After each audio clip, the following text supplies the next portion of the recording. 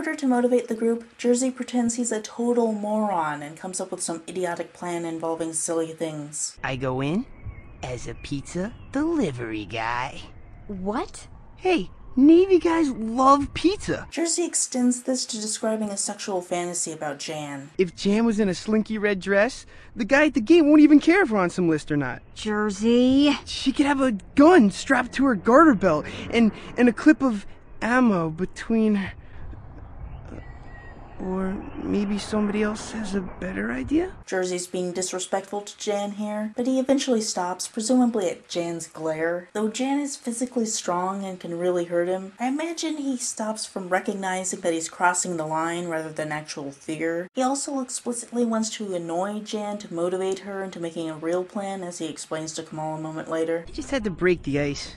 Girls like Jan and Durga, they feel better if they're bailing out some hapless guy. So the story is exploring sexism in its characters, but I don't think that the story itself is sexist here. They end up sneaking into Chala base dressed as soldiers. Because Durga can't access the base's network from outside, Kamal briefly pokes a hole in the firewall so she can download a copy of herself into the Chala network. They then make their way inside Building 41, a heavily secured facility with only one way in or out. Ronnie uses her analytical skills and a Standish impression to intimidate the guard into allowing her to evacuate the building for a security sweep, and Durga locks the door behind them. However, the lab where the artifact is kept is in an isolated portion of the lab, and the techs inside didn't hear Ronnie's call. Because the room is filled with argon, the techs have to wear vacuum suits. So they figured that one of them could put on the vacuum suit and deactivate the artifact without being discovered. Jersey is the only one with experience in wearing a vacuum suit, so Jersey goes in to turn it off. Jersey. Yeah? Maybe you are the hero type. The implication of this is that Jan forgives Jersey for spying on her and now sees him as a love interest, which is a bit problematic. I can see it happening given that they're going through this stressful situation together though, and Jersey himself is basically harmless to her. It's not like in Twilight, where Edward admits to sneaking through Bella's window and watching her while she sleeps, and her response is embarrassment about how stupid she must have looked. In contrast, Jan reacts with hostility to learning about the spying itself, and only forgives him through working together and performing serious, extremely tense activities. Anyway, Ronnie comes up with the idea that Jersey has to use the controls on the artifact in the reverse sequence. Jersey goes in to activate the device while Ronnie distracts security at the door trying to come in. The lab techs realize Jersey doesn't belong there and draw their weapons. Jan goes to rescue him, holding her breath and using her ninja skills to take out the techs, but one shoots her in the chest. She manages to take them all out and then runs out to have Kamal patch her up. Jersey activates the artifact, sending out a gigantic EMP that shuts down the countdown as well as pulls the Melissa fragment in 2004 back to the future. The Seeker and the Spider are left behind, but the Spider is quick to kill it and then hunkers down to wait 548 years. Meanwhile, the collision of the Melissa fragments causes the AI to freak out. Module core hemorrhage. Warning, this E is classified and has a strong intrusive inclination. Warning, network throttling has eroded. What the hell is that? Durga? Is that you? This medium has metastasized. Melissa is, at this point, essentially the operator, with the sleeping princess as a separate personality, without any of the last 2 months of their development. Security breaks in, but Ronnie keeps them from going any farther by saying terrorists have mined the place. Kamal recognizes that Yasmin's personality has come out, so he wants them to transfer this Durga copy outside to merge with the existing Durga. Jersey and Jan want to just leave, so Kamal threatens to shoot them if they don't. This is another case of the typical masculine aggressiveness being displayed, here for the noble goal of protecting his sister. Jan agrees, but says that she could still totally take him if she were pressed. She's not really being coerced here so much as appreciating Kamal's desire to be with his sister. Jan has this typically masculine fighting ability, subverting stereotype, as you would think Kamal would have ability to threaten the girl. Jersey talks to Melissa and brings out the Durga personality, helping her to get control. Meanwhile, security thinks Ronnie is a traitor because of the EMP and lack of mines, so they arrest her. Durga hacks into various parts of the base to cause a huge diversion and then uses a remotely controlled scorpion to blast a hole in the wall, to let Jan, Jersey, and Kamal escape the building. Scorpions rock! When I get drafted, I want tank duty. They all make it out okay, and Durga sets up Standish to make it look like he was responsible for the whole thing. The Halo graphic novel notes that he is eventually executed for killing Herzog. Over the next week, Melissa gets her identity issues sorted out and emerges like a sane Durga who can slip into her Yasmin persona at will. From the outside, she affects things to help free Ronnie. first by having her transferred to civilian jail. She sends Sarah John to visit her. When the AI starts talking from her chatter, Sarah John reacts with alarm. What the hell? Durga? Is that you? Now new and improved. Ronnie, you're getting spooky again. Durga is a gigantically powerful ex-military rogue AI. Coming through your chatter. My chatter? Little bottle, big genie. I'm the one that got Ronnie into this mess. No, I got myself in this mess. Well, you sure as hell better be getting her out.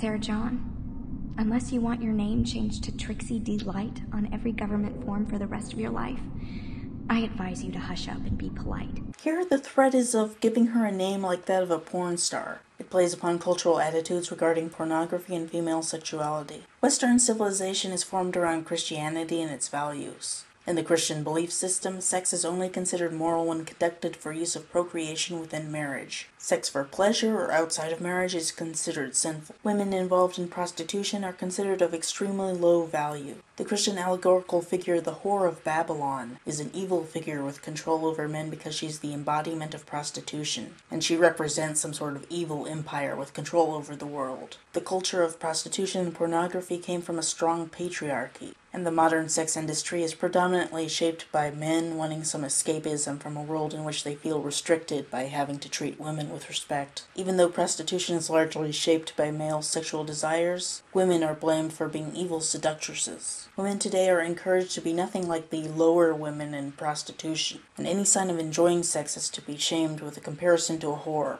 such as with the word slut. Though I think the porn industry definitely deserves to be criticized for showing degrading depictions of women, this is not the context used in I Love Bees. Good higher-class women want to stay well away from those awful lower-class women, and this is the context in which Ronnie is able to threaten Sarah John, even jokingly. It's a classist, sexist joke. Well, Durga pretends to be a human lawyer and gets her out of jail. She then has everyone meet in Jersey's apartment so she can explain the little plot points that were hard to understand. Thanks to Halo 2 being about to begin, she can make the connection between the artifact and Halo. So we did save the world. Whoa, yeah!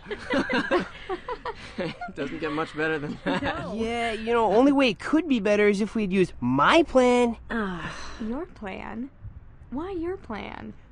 'Cause we would have saved the world and had Jan in a slinky red dress with a gun in her garter belt. Whatever. Okay, that's a good point. Uh-oh. Jan's got that look in her eye. Like if she had that gun right now, I'd be history. Oh, Jersey. If I had the garter belts, I wouldn't need a gun. This is a use of sexist humor performed in such a way that it is not to be taken as offensive, because Jan retaliates with some threat of violence, similar to the common anime trope where a man does something offensive and the woman responds with fantasy violence. Even though the woman supposedly gets comeuppance, it really just functions as a way for sexist humor to enter the plot without being sufficiently criticized. It often allows sexist humor to be repeated because there isn't a clear message against it, and is therefore problematic. Durga slips into her Yasmin persona and allows Kamal to speak with his sister. It was like the Snow Queen took me, Kamal. And then you came and rescued me. You did. You and Jan and Jersey and Ronnie and my secret friends that unlocked Herzog's voice inside my head. So I knew what I had to do. You all rescued me, and I'm so grateful. Only some years had passed, and I changed. Yasmin, you're still there. No, she's not, Kamal. The clockwork rat got her. Clockwork rat? She grew up, Kamal. She's Durga now. Durga the AI is now characterized as the adult form of Yasmin the human. While they were introduced as separate entities, they are now more or less the same person. Kamal refers to himself as a machine too, just an organic one. Durga has achieved legitimacy as a real person in a weird transhuman way. This is described in the farewell letter to the players of I Love Bees, in which Melissa says, "It's been the last, best kind of quality experience. You made the girl real." Now, the whole line about a quality experience and a girl being real is a good piece of writing in that its throwbacks feel powerful, but its usage here is a bit sexist. It's made clear that Durga is to be considered an adult woman, and describing her as a girl plays into the general infantilization of women in society. Kamal arrives back at home to find both his parents alive and Sophia there claiming to be his fiancée. Aiden's papers for his parents cleared and they left for Earth before Coral fell. Posing as a lawyer, Durga freed Sophia and made her an official citizen. Kamal takes Sophia aside and asks her why she wants to marry him when she doesn't need a green card. She gets angry at him for presuming her interest in marrying him wouldn't be romantic, leading to this. Sophia, shut up for just 1 second. Did you just tell me to shut up? Yes. Will you marry me? Marry man who proposes by telling me to Shut up. Marry me? Yes.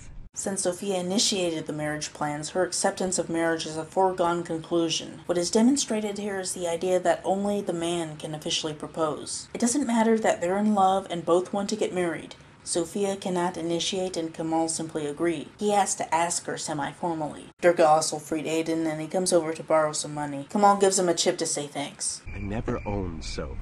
You thought I did, but like I said, you aren't a great judge of character.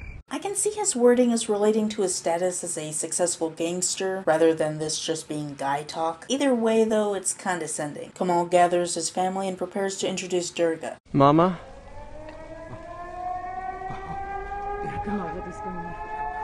Svetlana. Ivan? Oh my god. What is that? Oh god. I've got to get home. It's a Covenant capital ship. Those little sparkles of light are Seraph fighters. They're here. An ONI agent from Section 0, Internal Affairs, contacts Ronnie on the train to recruit her as a spy. She anticipated this and agrees. I want a black suit. And knockout gas. If I'm gonna be spying on the spies, I definitely need a pen full of knockout gas. You certainly do. I'll see what we can do about it.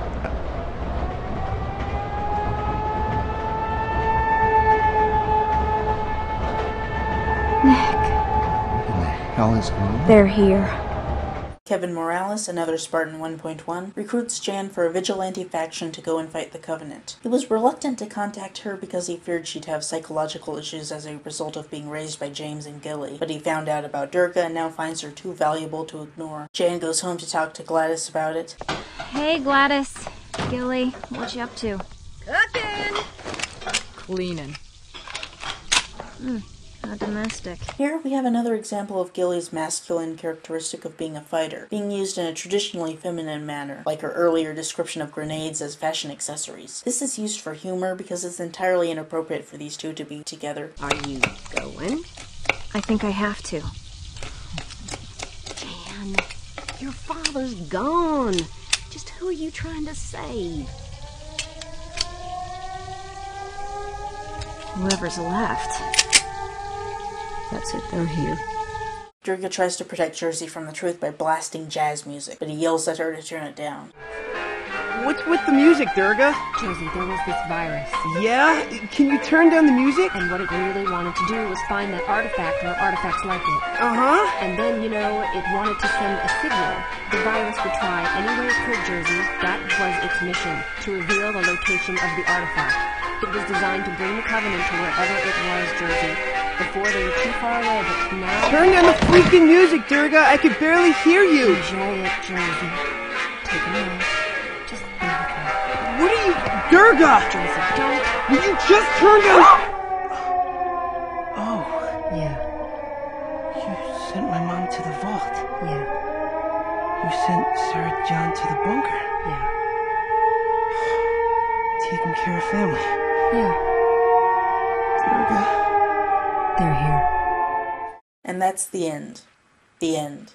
The end. I have some issues with the story as I have described, but I am otherwise very happy with I Love Bees. I love Bees. I Love Bees contains a number of female characters, many of whom are powerful in some way. The characterization is strong across the board so that they are neither too weak nor too strong. This is probably because the design team at 42 Entertainment was headed by women such as Susan Bonds and Jane McGonigal. The character I have the most problems with is Sophia, but even then she's got a strong backstory about living off the grid and rising up from poverty. As for male characters, they're pretty decent. So it's not like the female characters are developed to the exclusion of male characters either, or are women exclusively good. Monster Anne is a woman worse than Thin. So yeah, there are definitely problems with I Love Bees, but it's a very feminist work in general, and I love it.